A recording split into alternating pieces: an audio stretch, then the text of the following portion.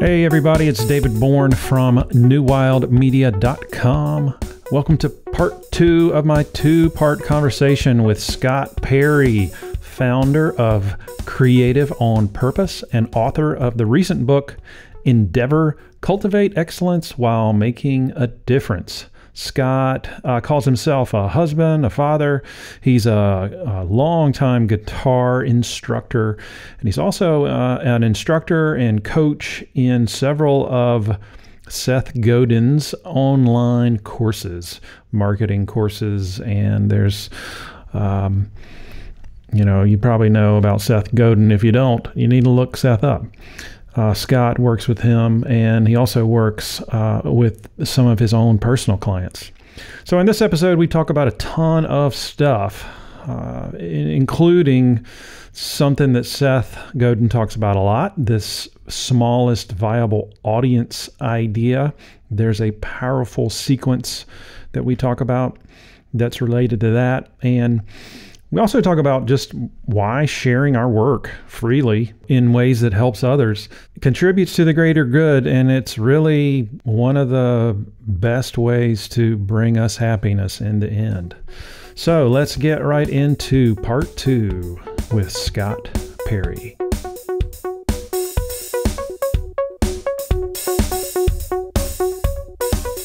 But again, back to the helping people. So I know that my struggle, which is very similar to other people's struggle, is that I've done a lot of work, I've done a lot of creative work, but getting it out to people is harder for some of us. And the resistance is great with some of us.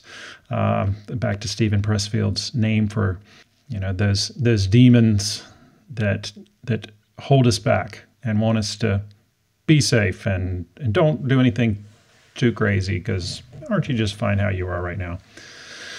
And then there's the more inspired part of us that encourages, keep going. So we've got those two things. But so talk more about this whole helping people, and because as someone who is starting out, and it's new, I know it's true for everyone when they start a new project. It's like, okay, you're birthing this thing. Are people going to like it? Or am I going to get enough followers? Am I going to get any followers? I'm ashamed of how small my list is. I'm ashamed of how small my numbers are. Talk about that shift that I think we need to make into saying, okay, yeah, numbers might matter. I mean, you got to reach people. Can you talk about that? Because the internet presents us with so many challenges to say, well, numbers matter. Like you briefly touched on that in my mind when you started talking about these louder voices earlier. So I think that, so you mentioned the coaching and online programs. I do. So I have completed Seth Godin's Alt MBA, his marketing seminar, his his podcasting seminar, and I am currently a coach in the marketing seminar, and I'm just wrapping up coaching in the first ever session of the Bootstrappers Workshop. In the marketing seminar, in the Bootstrappers Workshop, and in the podcasting fellowship, Seth talks about identifying your smallest viable audience. It's the central theme of his current book that kind of comes out of his work in the marketing seminar. The name of the book is called This Is Marketing. It's excellent. Everybody should grab it. Yeah, it's great. The thing about a smallest viable audience is that it's small, it's viable, and it's an audience. Meaning you don't need to be, so you said, you referenced how we might feel ashamed of the size of our list. Well, I would assert that shame is an invitation no one needs to accept under any circumstances, because what is true is that if you can find 10 people that will engage and invest in your idea, you have established an audience and viability. And what the magic of the smallest viable audience, as Seth addresses it, is that with a small audience, you're putting yourself on the hook. You have to earn that trust. Well, first you just have to earn the awareness. Then you have to earn the attention. Then you have to earn the engagement. Then you have to earn their permission. And then you earn their trust. And then way, way down the line, you finally earn their investment. Although they're investing at the beginning with their time and their attention. Right. Sure. But when it's time to, viability means, will they pay you for the solution to their problem that they have? Will they pay you to enhance their lives in the way that you're able to enhance their lives?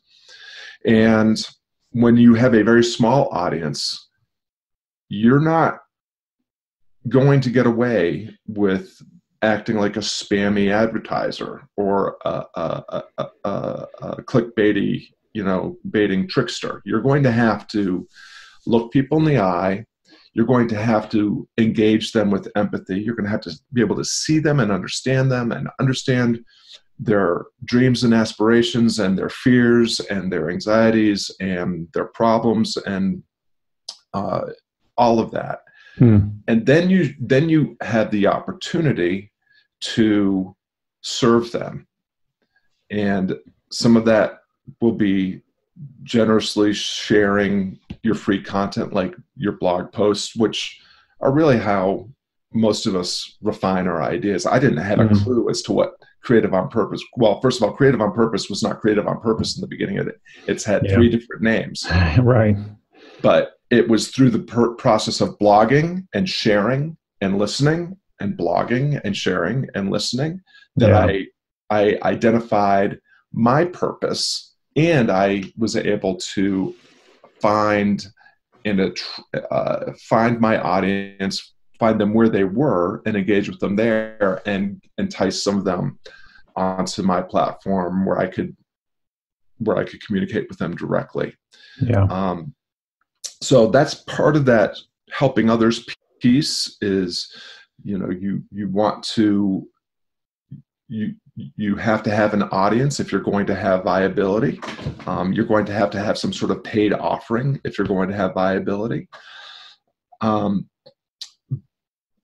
the deeper part of when I say this is not a self-help book, it's a help others book, is it goes back again to Stoic philosophy. Stoic philosophy, and the beginning of my Endeavor book, steals these 2 ideas from Stoic philosophy and then adds the creativity piece to it.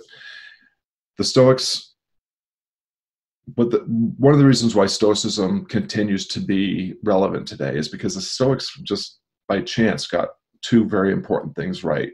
The things that two of the essential defining human characteristics are, number 1, our social nature. It's how we survived as a species when we were neither the fastest nor the strongest, nor the most numerous, right? So it was our ability to gather and communicate and collaborate that enabled us to survive. And that social instinct is not going anywhere. And in fact, scientifically, biologically, we are incapable of existing unless we have others around us. And then our capacity for reason. Doesn't mean that we're always behaving like rational, reasonable people, but we have that capacity. We have the ability to think through interesting problems and come up with innovative solutions, right? And so for me, there's that third piece, the creativity, that we have this ability to make stuff, whether that's physical goods or conceptual goods or interpersonal assets. We have these 3 things at our disposal. And because the social nature is such an inherent part of who we are, and again, this comes from my love of Stoic philosophy, the Stoics say that part of our duty as a human being is to promote the health and happiness of our fellow human beings. And that is how we ourselves can enhance our character and therefore our happiness. And so that's why, to me, it's such an essential part of the process and the approach that I'm encouraging people to adopt whatever parts they find relevant of the Endeavor book. And it's because it works. I've seen it work in my life. I've seen it work in my coaching, both as a guitar teacher for 30 plus years and as a coach in Seth Godin's marketing seminar and Bootstrappers workshop. And I'll just circle all the way back to something you said at the beginning about you kind of referenced this in your work, you know, that you found that there's kind of a resonance between what you were seeking to do and what I am doing. And what I have found in coaching Seth's programs is Seth just attracts people like us. Yeah. There are just, I can't even count the number of people that I've met where I think, you and I are just, working on the same project. And sometimes it's in entirely different domains, but we're all doing the same thing. We're all, in a way, I just feel like we're all just trying to save the world. Right. Exactly. But since you can't say, that's too big. We can't save the world. So what we do is we do these little projects. We put these little things out into the world that are the drip, drip, drip, the steps towards, promoting more goodness in the world. Right. Do you think that this creative force, whatever this is doing that? The force, what we might call intuition, or? I think that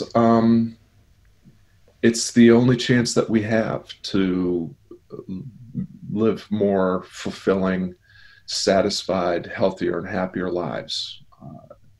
We are not creatures. We've never been creatures that feel that we are thriving by just accepting what is. We are creatures by nature that feel most alive when we are stepping into the unknown, when we are stepping into Seth says this might not work. Human beings do that kind of work all the time, and in the current age, if it doesn't work, it's unlikely that we're going to die in the process.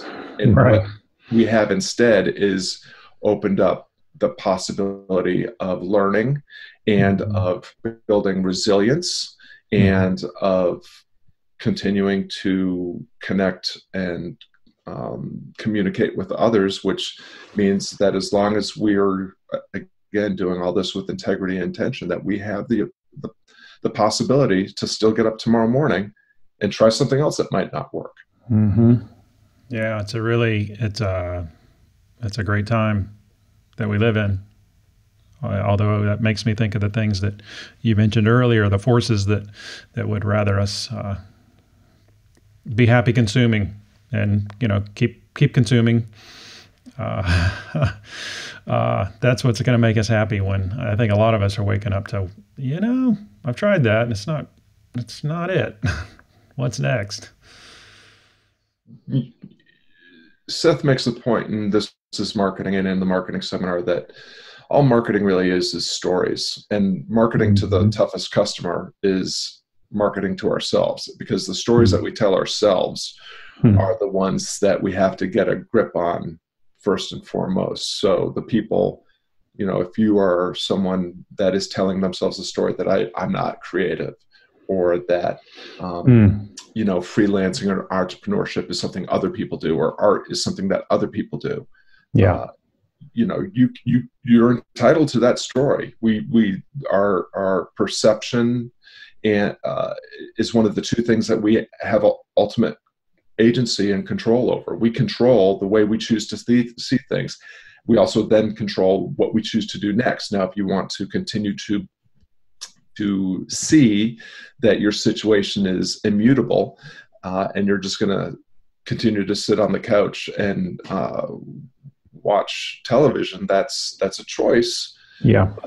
it's actually really quite simple. I'm not saying it's easy, but it is simple to change your mind. You just simply say, well, I am actually a creative human being. I can prove that right now because I can make a different choice. I can choose not to watch TV today. I can instead choose to sit in front of a blank piece of paper and turn it into an unblank piece of paper. And not be attached to the outcome. Yes, very well said. Particularly someone else's opinion of that, what was once a blank piece of paper. And that can be a really scary thing to folks. And as a musician, I think you may, and I'm making an assumption here, early in life, you got some feedback that was positive. And a lot of people got feedback that was negative. One of a woman who liked to call me her art mother, she taught a class, and I decided to take it. It was intuitive painting, and I come to learn that she was a member of the Wyeth family and they had told her she didn't measure up. Yet here she was in her later years, and she's teaching this art class called intuitive painting, and it really changed my life in a big way. And come to find out, I moved and inquired about her, and come to find out that she'd had cancer that whole time. I didn't know it, and this was sort of her last, her last chance to be creative. That is fascinating. The very last chapter of my book is called The Final Flourish, and it's about essentially a lesson learned from 100-year-old stamen winesap apple tree that was on our farm, and that was dying, and its final act was to put forth the most apples it had ever put out in its long life. And and the agricultural agent that came to kind of diagnose the tree, when we explained that just this dying apple tree just the previous year had put forth more apples than we could even make use of, he said, well, that was the final flourish. And that phrase stuck in my mind. So I love that story that you just told.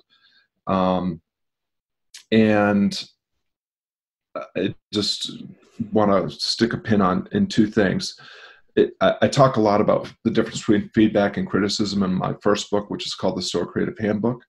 But the punchline to the joke is feedback is solicited, comes from sources that you trust and respect, and is delivered in a spirit of trying to help you elevate yourself and your art.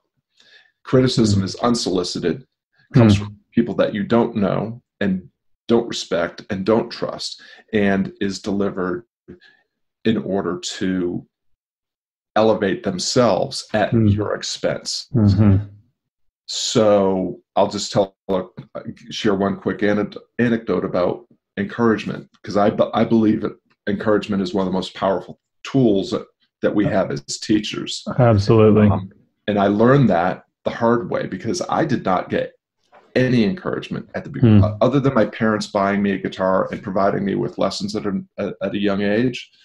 I remember my very first musical aspiration was to be in the school choir in 4th grade.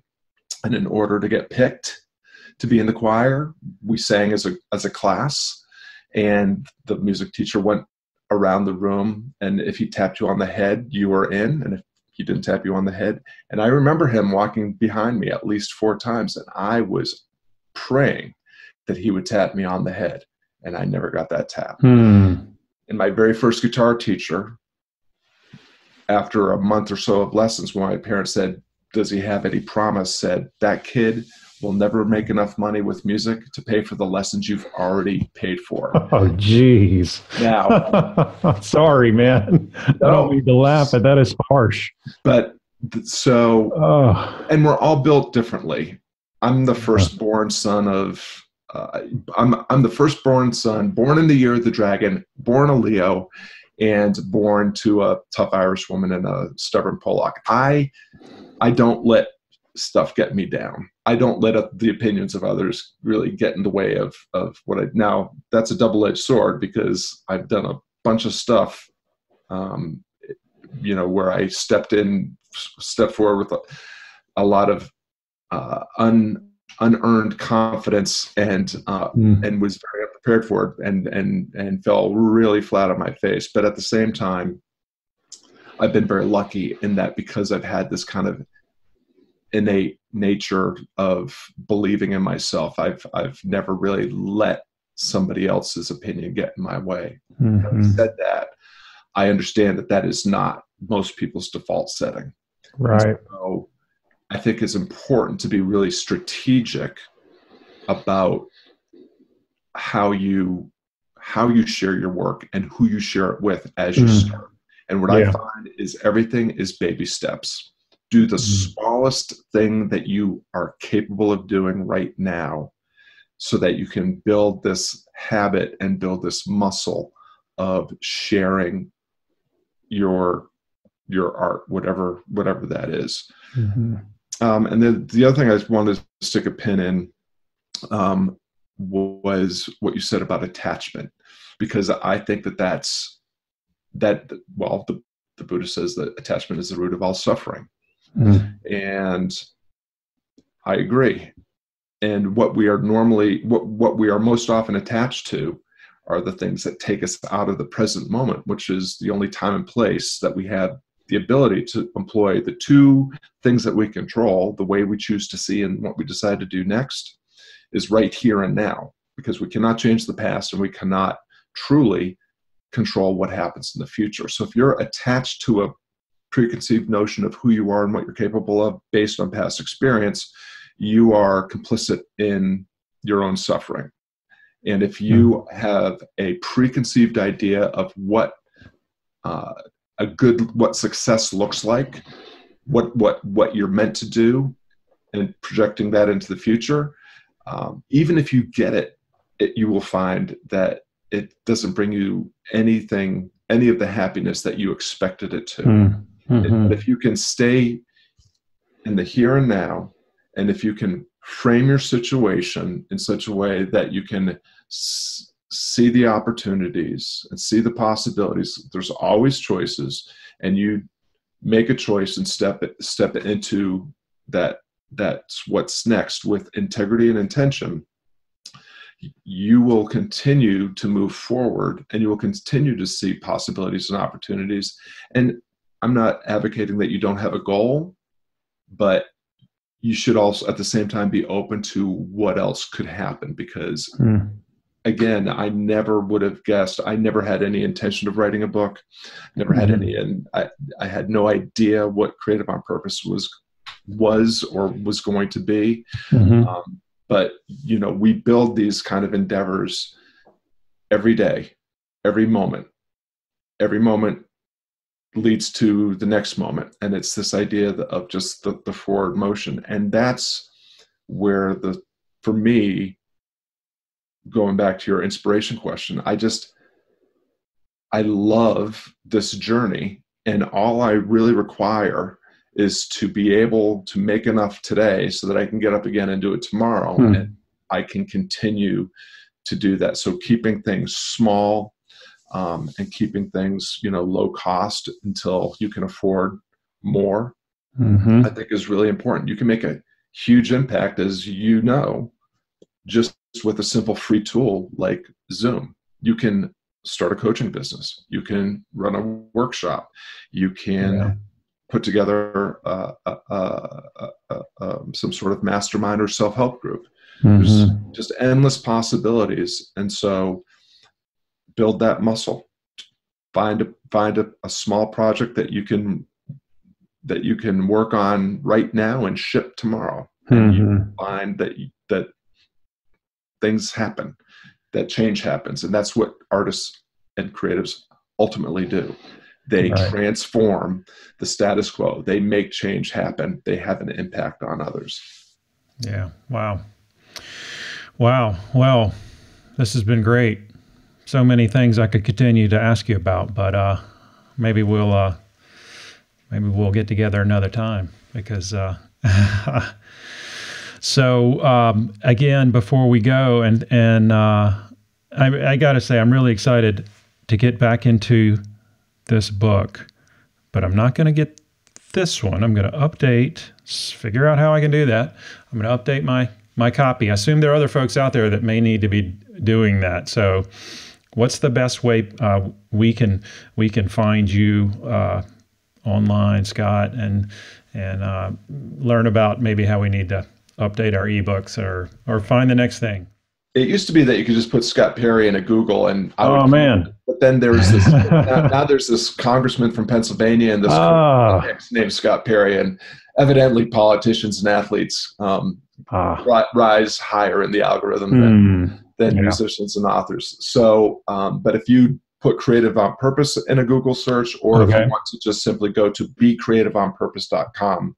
That's where I live online. You can email me from there. You can find my books from there. You can actually access, I think, 4 or 5 chapters of Endeavor on the blog. Just click on the Endeavor excerpts, and they're all curated for you there.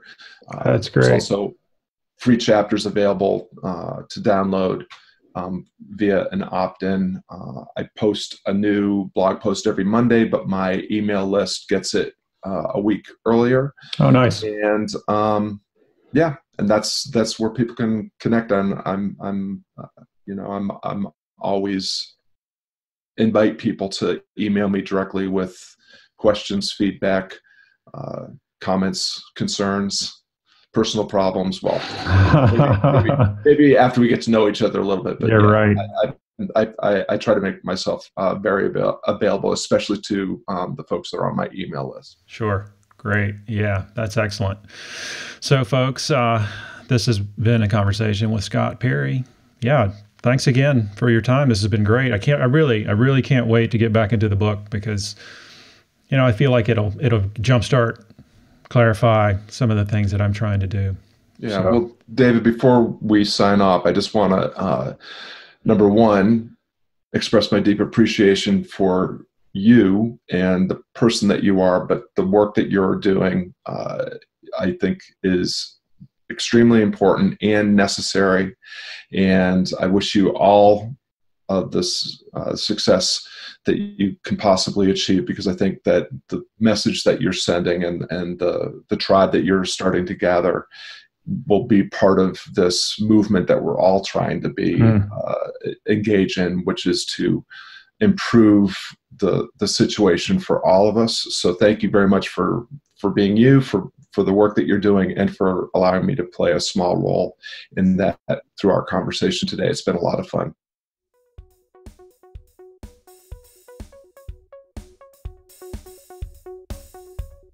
Bye-bye.